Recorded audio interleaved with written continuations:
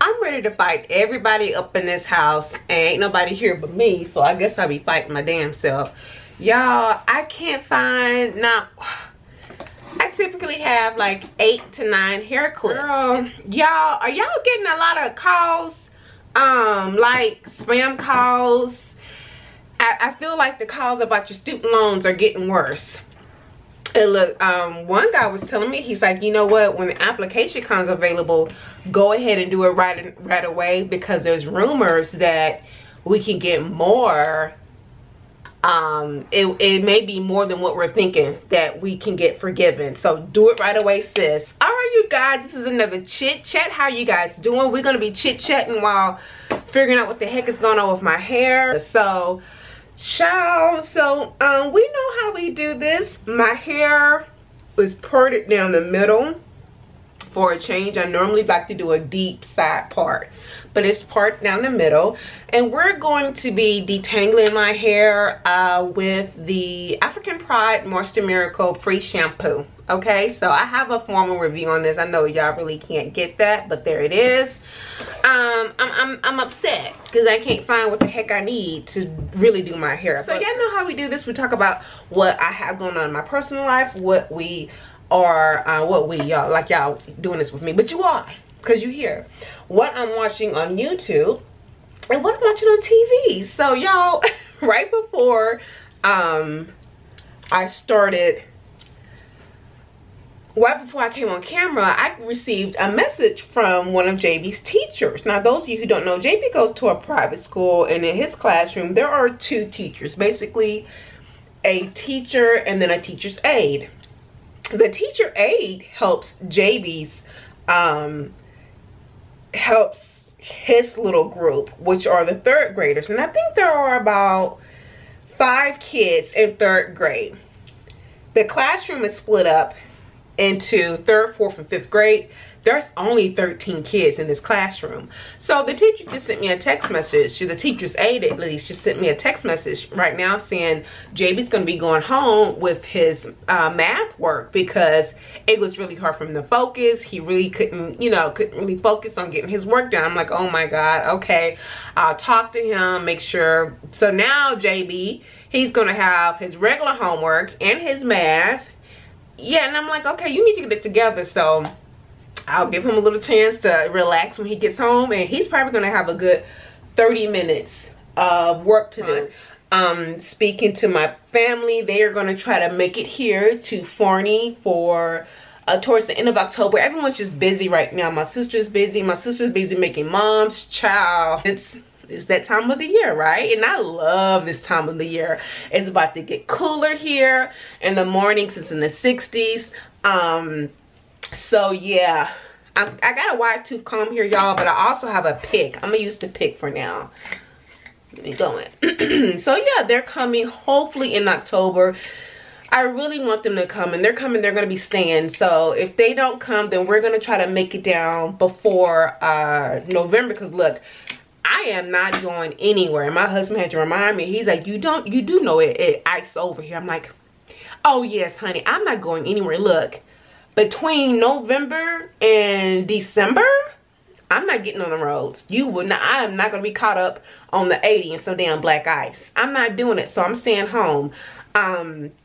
Plus, we already talked about, at least my husband and I, we discussed, you know, who we're going to have over for the holidays. And so he has already invited his family over for Thanksgiving. And I'm like, okay, so am I to do traditional African food? Or he said, no, you can do, you know, your soul food.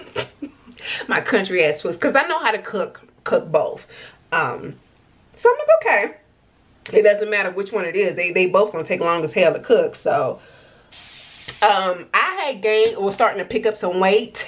And so I had to really be like, okay, Vivian, you need to really watch. And it's because I have been eating out quite a bit. And so got a hold of that and got back to doing a little bit of intermittent fasting. Let me tell you something. If you want to lose weight and not kick off your weight loss, try intermittent fasting, you guys. I discovered it years ago, like 5-6 years ago. And so when I need to kickstart eating better, I do intermittent fasting. So what I do personally is that I don't start to eat, or I don't begin my first meal until 10 o'clock is my first meal. I personally stop eating by 6 o'clock because I'm typically in bed by 7 or by 9 or 10. Enough of that. What else? I have some stuff here to show y'all because look, it's fall. I started to buy me some stuff. Look, I started to buy, let me show y'all some of the stuff I got. I've always had, right? But then I went ahead, I was like, you know what? I have like 3 pairs of black boots. Yeah, no, 3 or 4 pairs of black boots. And then I have booties, I don't consider that. And then I have like 1 pair of brown boots. So I need another pair of brown boots. So I picked these up. Aren't these cute? They look a little, it's funny on camera, this looks really, really brown. It doesn't look that brown in person. It really doesn't, but it looks really real. Child, guess where I got these from? Children's Place. I'm a size 5 at the children. Look, it's not my problem that these kids are walking around with Fred Flintstone feet, these big ass feet. So I got these on sale at the Children's Place for $29. I also purchased some ready for fall pajamas. I went ahead and purchased JB and I always buy matching PJs for JB and us for Christmas. Y'all, my husband, his big ass ain't gonna get into stuff like that. He probably would just to be comfortable, but he ain't gonna be on cam and taking pictures in that. But he probably would do it for Jamie just to be, you know, just for the baby. But anyway, so yeah, you guys, that's going okay. So what I'm watching on YouTube, going back and looking at some of the true crime podcasts, which is really good still. Hold on, y'all. I was going to, because I told y'all sometimes I like to look at reaction videos, and so I went back and was trying to find a young African-American couple, black couple. They're fairly young. I think they're under the age of 33 or so, and I think they're from the South, either Florida or like Arkansas or something. And so I decided to look them up and see what's going on. Well, their last video, which was from a month ago, says pray for S. Dot. I believe that's how you say his name, S-D-O-T. And it's a couple, Holly and S. Dot. It says pray for S. Dot. And then down below in the comments, it's like, rest in peace. Oh my God, I can't believe you're gone. I'm like, what the hell happened? So I started to watch the video, and granted, they're young, so they're a little ratchet. So he's using some heavy language. But overall, I like their reaction videos because they're just a cute couple.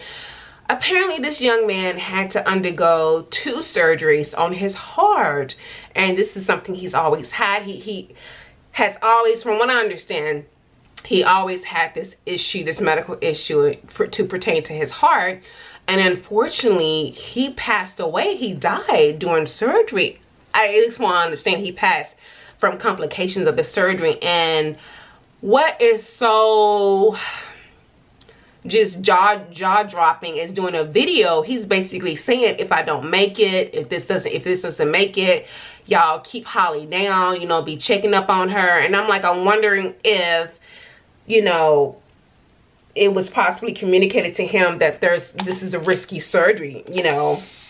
I don't know. And they didn't really talk much about it during the video, but that's what I'm assuming. But you know, we can't make assumptions. But that's just really sad. And I think she, meaning the girlfriend Holly, had posted a couple of weeks after his death that she doesn't even feel like living anymore, because that's her first love, someone she's been with since she was in high school. And that's just so sad. So sad.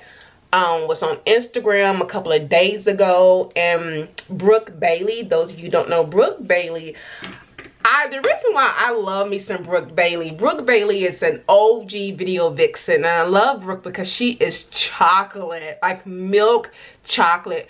And then she's up there. Brooke is not young. I think Brooke is over 50. If not, she's pushing 50. But anyway, she was in Basketball Wives, but she was also on this reality TV show back when reality TV was getting really hot and you had to deal with video vixens. But Brooke Bailey was in Wipe Me Down video. She was in one of Nicki Minaj's video, but she's been around for a minute. unfortunately, her daughter, who she's only 25 years old, she passed away, which is so sad. And I believe that's her only child, if I remember correctly, her only child, 25 years old. 25 years old. I believe she passed away in a car accident. Absolutely horrible. So people were leaving their condolences on her Instagram. It's just sad. Just sad. So all of that's going on. I hate y'all. I know this is doom and gloom. Child, Tim and Sweetie Pie, Miss Robbie's son, was finally found guilty of the murder of his nephew.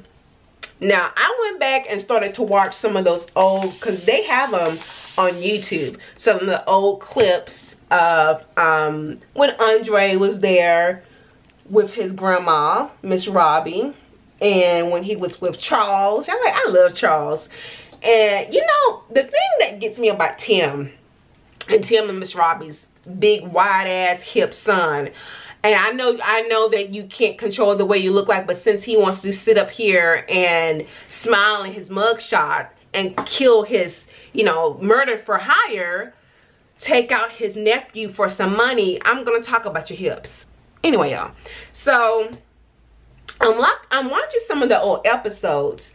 This man is sick as hell because he's taking Miss Robbie back to the spot where Andre was murdered. And I guess this is like right in front of the grandma's house, like his grandmother's house. Like it's the same area. And I guess in that same vicinity, like within 2 blocks or so, his father was killed. And then his cousin was killed. You have to be a sick type of person to walk around and be okay showing your mama where her grandbaby died. He didn't shed not one tear, no empathy. He's cold as hell.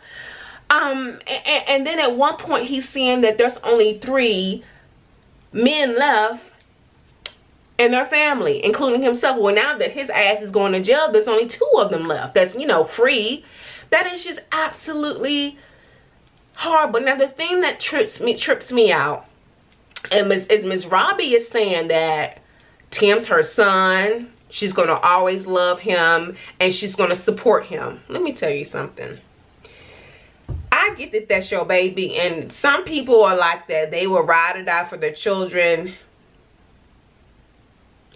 If my child is caught guilty taking the life, let alone a family member, but taking the life of another individual, I'm not supporting your ass.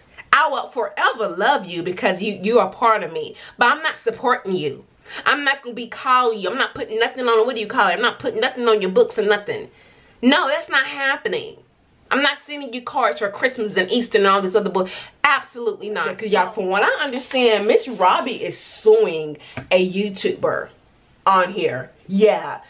She has several videos actually about the case, which she has every right to do, but I don't know if it's slander or what the case is going to be, what the charges are going to be, but she has a lawsuit against this other YouTuber because of some of the stuff she's been saying about Miss Robbie and Tim. Let's go on to some ratchet good stuff. Let's talk about what we watched on TV. So, child, I decided to watch some movies I hadn't seen in a while and just some new movies. I got I don't know if I said this, but I rewatched Jason's Lyric, which hits differently when you grown, child. I'm like, ooh, oh, Trish, he had her like that and back near the garbage can in the aisle. So I rewatched that. It was interesting. It was good. I watched Flowers in the Attic again. Crazy ass V.C. Andrews movie. Rewatched that. Also rewatched To Die For with Nicole Kidman regarding the Pamela Smart case. Remember that case, you guys, where the teacher ended up having an affair with the student and the student killed her husband, Pamela Smart. Rewatched that. And then I got Amazon Prime for like 7 days and watched a couple of Prime videos. So I watched Troy again. I know I'm not pronouncing it right. T-R-O-I-S. Watched a couple of Madea movies. Look, after a couple of, I can't handle Tyler Perry movies that much. I could do a few in like 2 in a row, and that's it. And I need to switch to something else for a while. It's the weird looking black guy from Marriage Counselor, that Temptation movie. It was called Always and Forever. You guys, this movie was actually kind of good. It had, who was in it? It had D. Woods. And what is the guy name? I'm sorry, but he looks a little weird looking. I know everybody can be fine and as wine, but I mean, he's handsome. Robert Lee Jones. And it's called Always and Forever. It was actually not that bad. I mean, there was some stuff that I had to rewatch and be like, okay, that doesn't, I mean, there was some stuff that I was like, okay, that doesn't make any sense. But overall, I liked the movie. Again, it's on all black on Amazon Prime because I had it for a little bit. So yeah, y'all, trying to watch some of these old movies. Rewatch Children of Men. I love the movie. I was crying. I was like, okay, Vivian, this is not that serious. With Julianne Moore and that English actor, British, excuse me, English, whatever. So girl, what I've been watching series, let me tell you something. I watched, because I've been hearing about it, I started to watch Dahmer. Y'all, when you want to talk about the first episode, my anxiety was so dang on high. I'm like, okay, you know what? Don't drink nothing, don't eat nothing, don't do anything over his house, because you don't know what you're gonna have. So the thing that gets me is that I didn't realize that Jeffrey Dahmer was living in a predominantly black area. I knew that the vast majority of his victims were men of color, but I didn't know that he was living in that area. Now, one thing that I did know, and I think that they reveal in the actual movie, is that he came from, this doesn't justify anything, doesn't justify your ass cooking and eating up people. He came from a very broken home. His parents got divorced. His mother ended up having postpartum depression right after she had her child. I personally think she may have had, I'm not a doctor, so I shouldn't be diagnosing people, so I'm not going to say that.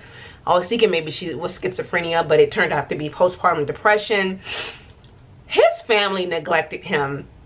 When his father divorced the mother, he just left.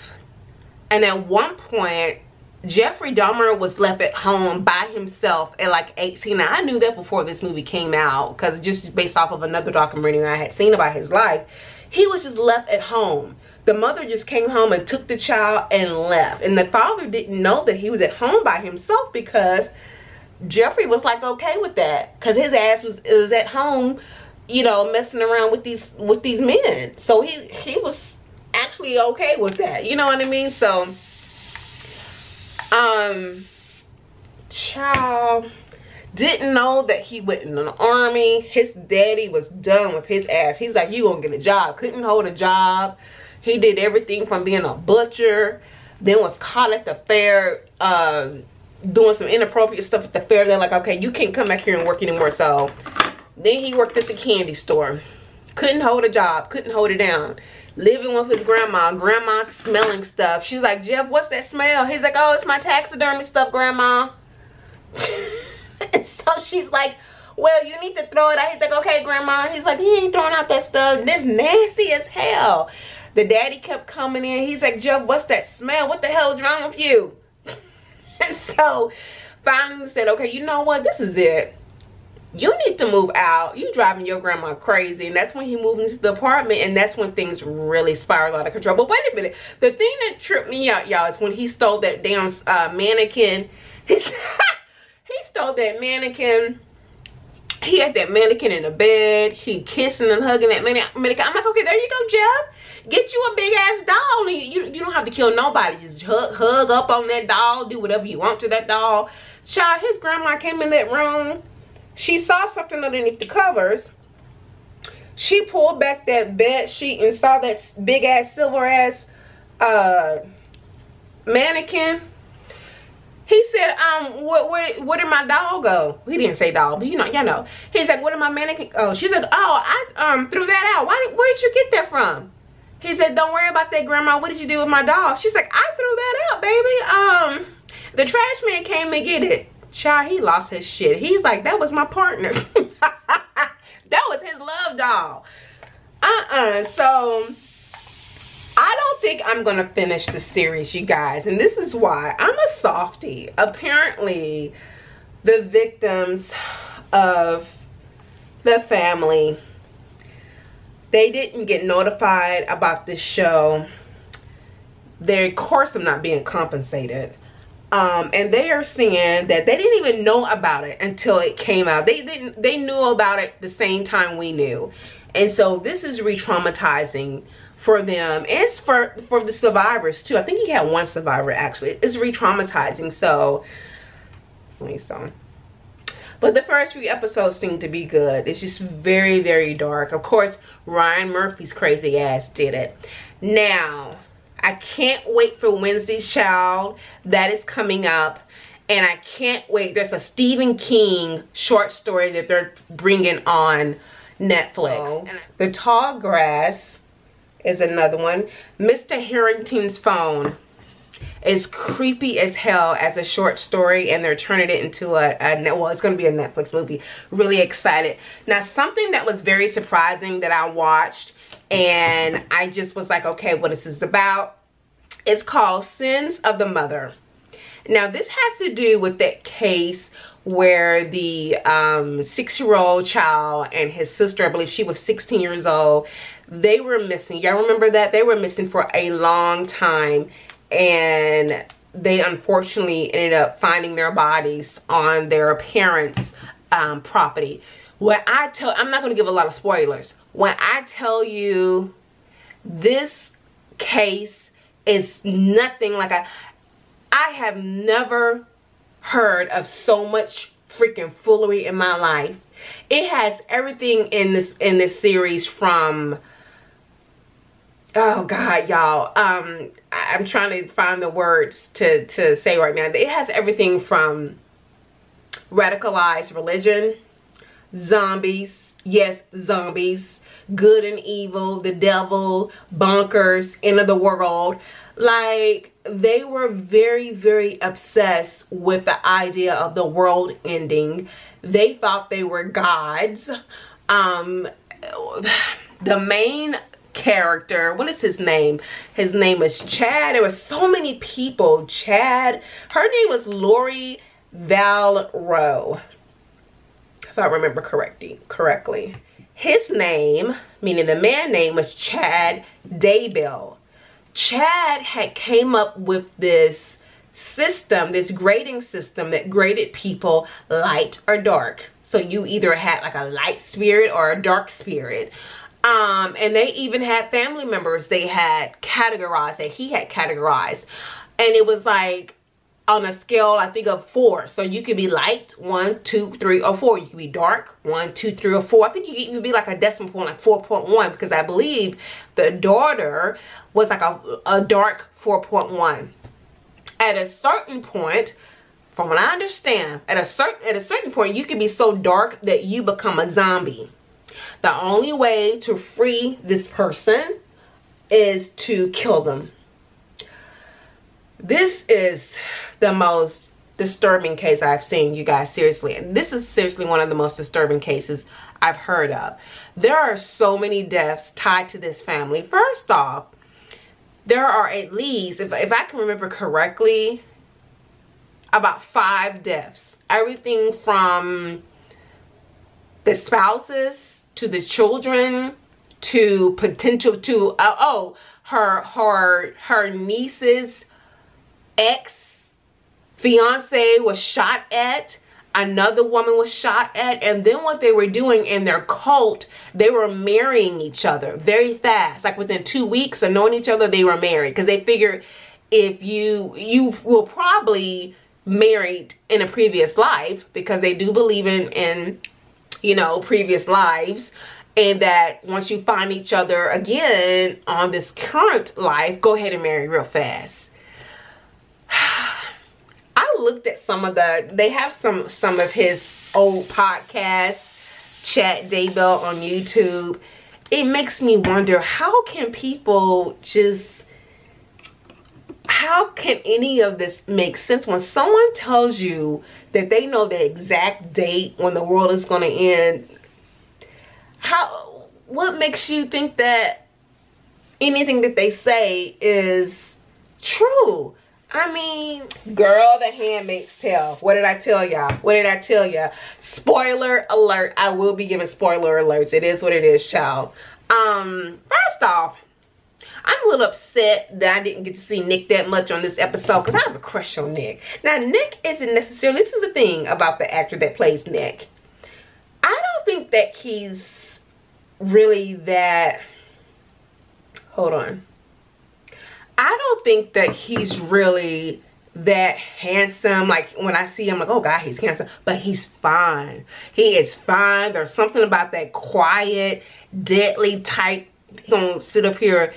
He either gonna put it in real good, or he may slap you. So you just don't know what to expect. So you hell, you may want both. You know, you may want both, but Nick's not like that, because under all of that toughness, he has a soft spot, excuse me. So I think that for me, that's a part of his attractiveness too. So y'all, I told y'all, Serena is a problem. She's gonna be a problem. So off the last episode, we see that Serena got to have Fred's, well, it's been a couple of episodes, but she was able to have Fred's, her husband, Commander Fred, funeral back over in Gilead, right?